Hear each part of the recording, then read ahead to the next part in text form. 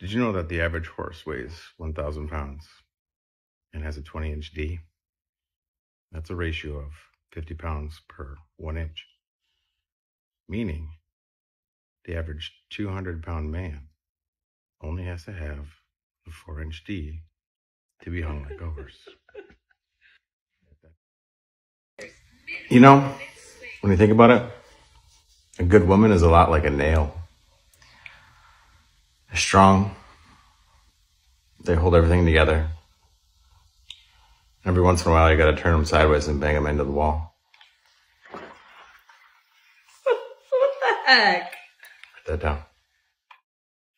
Here are 3 reasons that women are a lot like a box of chocolates. They're sweet. They're delicious. And chances are, you're going to have to stick your finger in a whole bunch of different ones before you find your favorite one.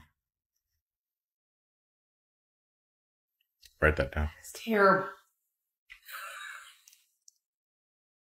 You know, one of the most overlooked keys to a long, happy marriage is simply sharing.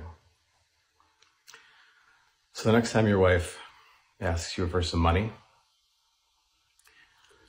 let her know that maybe she can have some tomorrow. Right now, you've got a headache. Write that down. Oh my gosh. Did you know that one of the greatest magic tricks ever recorded dates back to the beginning of time? When God was somehow magically able to turn a single rib into a gigantic pain in the ass. Write that down. You're the pain in the ass. You know, the key to a happy marriage is simply communication. So the next time your wife is upset with you, giving you the silent treatment, and you can't quite figure out why, simply go grab her some coloring books, set them down next to her, and let her know that she's acting like a child because she can't use her big girl words to tell you what's really going on. She'll clearly understand that you're correct and draw you a pretty picture. Write that down. No.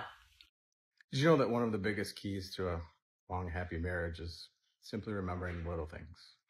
So guys, make sure to always carry a picture of your wife around with you in your wallet. That way, every time you open it up and see no money in there, you remember why. Write that down. Here are 3 reasons that women are like whoopee cushions. They come in all shapes and sizes. They're fun to play with. And they make a whole bunch of senseless noise that no one really wants to hear. Write that down. You know, today was the last day of school for both of our girls. So as my wife took the end of year pictures on the porch and ushered our youngest off to the bus stop, I got a little teary-eyed. She came inside and asked me what was wrong. I looked at her and just let her know that I was jealous. She sort of smiled and asked of what? And I let her know that I was jealous of her heart.